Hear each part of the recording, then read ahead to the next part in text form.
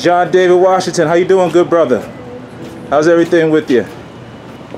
No word? I can't get a word from you, brother? Please, man. What's up? Can I get a couple words out of you? You don't mind? Let's go. I see with you being a former football player and with the show, love you on the show. Thank you.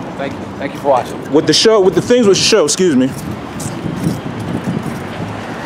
As far as the show and you being a former player as well, do you think with the show, is it like showing the pros and cons of what really goes on in the football world? Whatever the people, I hope the people like it. Oh, we love it, but we just wish it could stay on a little bit longer. It's only on for half an hour.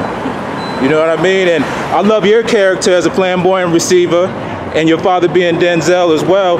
Is that find like any added pressure for you to perform as far as an actor? Because it look like you got good, bigger and better things going on after Ballers.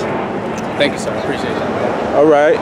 And also, with you being the LA guy, what do you think about the firing of what's his name for USC? Sarkisson?